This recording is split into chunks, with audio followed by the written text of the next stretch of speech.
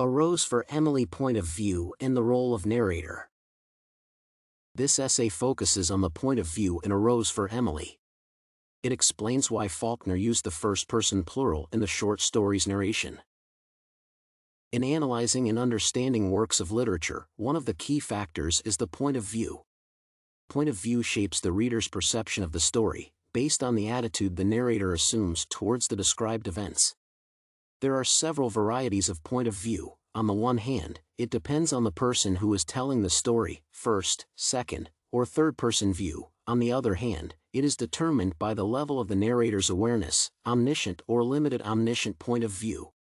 William Faulkner's short story A Rose for Emily is a curious example of a first-person limited omniscient point of view, which brings the readers closer to the related events on one hand, and demonstrates the mysterious nature of the narrator on the other hand. What point of view is A Rose for Emily? Throughout the whole story, the narration occurs in first-person plural. We is the pronoun Faulkner uses to emphasize that the events are related by an eyewitness or a whole group of eyewitnesses.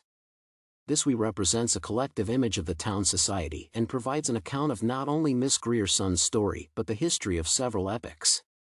The collective character of the narrator reveals itself in such phrases as "our whole town went to her funeral," "we were not pleased exactly, as is our custom," "we believed," "we remembered," "we knew," etc.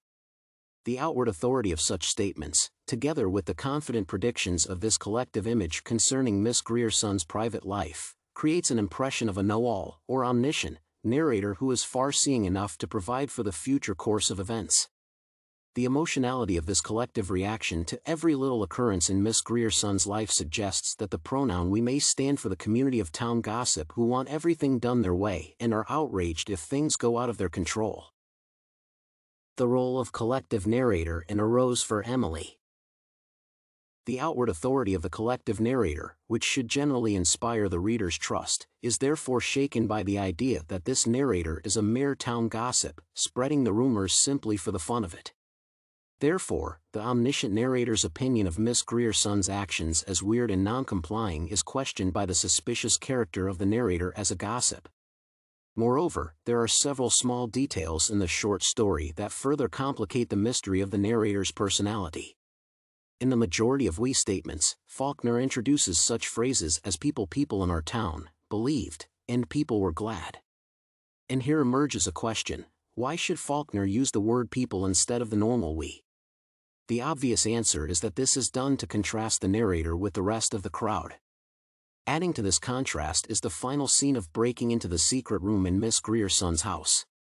For one thing, the narrator provides a foreshadowing by saying, "Already we knew that there was one room in that region above stairs which no one had seen in 40 years, how on earth did they know about it?" In such a light, the narrator appears to be someone who initiated into Miss Grierson's personal mystery. For another thing, in the scene of breaking in, the narrator suddenly switches to the pronoun they. They held the funeral on the second day. They waited until Miss Emily was decently in the ground. Although the normal we reappears soon afterward, this sudden change in the narrator's relationship with the town crowd cannot go unnoticed. The mysterious first-person narrator, who outwardly seems to represent the town's society, is intrigued by the knowledge of intimate details and casual opposition to the rest of the people. This has a crucial impact on the reader's opinion of Miss Grierson, since it suggests that she should not be taken the way gossips judge her and requires a deeper understanding of a unique and lovely personality. A Rose for Emily is emblematic of the Southern Gothic genre, a unique element of American literature. The plot structure of Southern Gothic writing relies heavily on irony, unusual events, or the supernatural typical of Gothic writing. Southern Gothicism, however, utilizes the aforementioned tools to describe the cultural persona as well as explore social issues pertinent to the American South.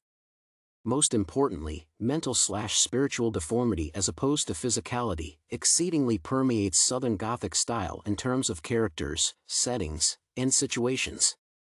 Prevalent antebellum euphoric stereotypes such as the contented slave, the chivalrous gentleman, the demure Southern belle, and repugnant traits such as egotistical self-righteousness, racial bigotry, etc., fading Southern belle, are common qualities of the protagonists.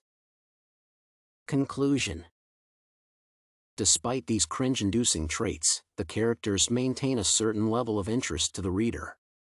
William Faulkner, a revered novelist, short story writer, and essayist among a cadre of prolific Southern writers, Flannery O'Connor, Erskine Caldwell, Carson McCullers, Eudora Welty, Tennessee Williams, Truman Capote, Harper Lee, to name a few, of the 20th century whose Gothic works highlight disturbing aspects of Southern culture, human frailty, and cruelty. Authoring over 120 short stories, diction, cadence, and stream of consciousness were Faulkner's unique trademarks. A Rose for Emily exemplifies Southern Gothicism, but most importantly tragedy spurred by an unfulfilled life compounded by rejection and the absence of true love. A Rose for Emily is considered one of William Faulkner's best short stories and truly substantiates why his literary legacy will forever have an indelible influence on American literature.